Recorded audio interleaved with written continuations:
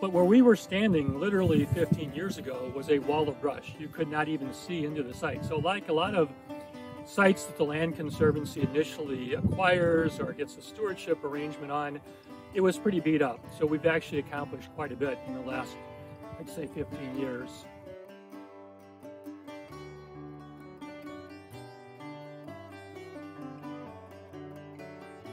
One of the things that's unique about Boloria Meadows is that we have pretty much all the habitat types that exist in McHenry County in one relatively small site.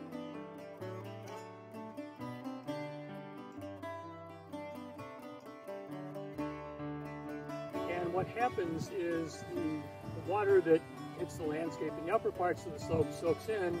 There's a lot of sand and gravel on the highlands. It goes down below and it soaks into the ground and eventually runs across the landscape into the wetland.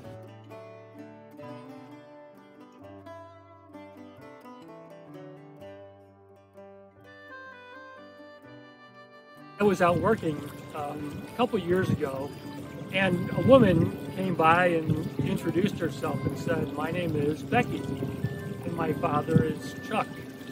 And she said, "I used to play out here in my childhood, 50 years ago." And she was so excited with what we were doing because it brought back memories of what the landscape used to look like when she was a child playing out here. One of her particular stories was marsh marigolds. She used to harvest little bouquets of marsh marigolds at her mother's request in the springtime. And marsh marigolds grow in our little sedge meadow area that we've cleared. So another example of kind of if you build it, they will come. In this case, if you build it, if you do restoration, you'll excite others to do the same thing. We're trying to get more people engaged, so we do a lot of tours out here, and I tell people one of my favorite tours, probably my favorite of the year, is we host a couple kindergarten classes. One of our volunteers, Betty Schwelles, is a kindergarten teacher in McHenry, so we bring them out to this little oak peninsula, and we have a scavenger hunt, and we sing some songs. We sing the oak song. And at the end of the visit, we let the kids hug the oak tree. And it's just so exciting to see how they interact with the landscape compared to maybe how I interact with the landscape. I'm looking around and I'm looking for endangered species, and they're finding acorns, and they're finding roly-polies, and they're finding frogs and toads. We do a show and tell with them. And at the end of the day, we hug the oak tree.